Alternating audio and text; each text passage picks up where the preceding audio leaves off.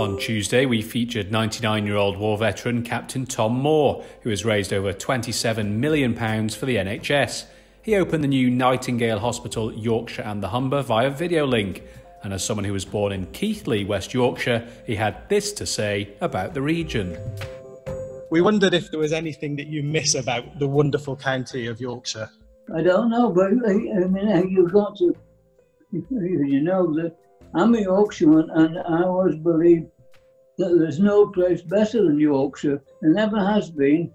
And all the people who are missing coming to Yorkshire, they're missing an awful lot of marvellous things and people, because the Yorkshire people have a sense of humour and kindness that not many people have to the extent that we have. I wondered if you had any words of advice or encouragement for colleagues here at Nightingale, Yorkshire and the Humber.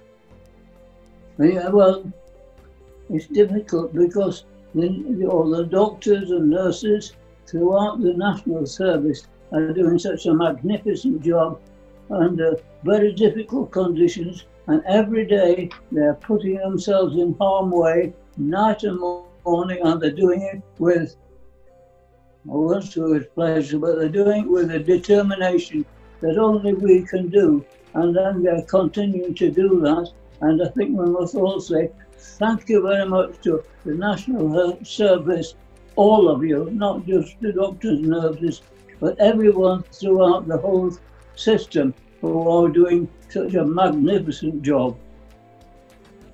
Thank you, Captain Tom. I know that your words will mean a huge amount to colleagues, not just here in Nightingale, but to every single member of the NHS. Thank you ever so much.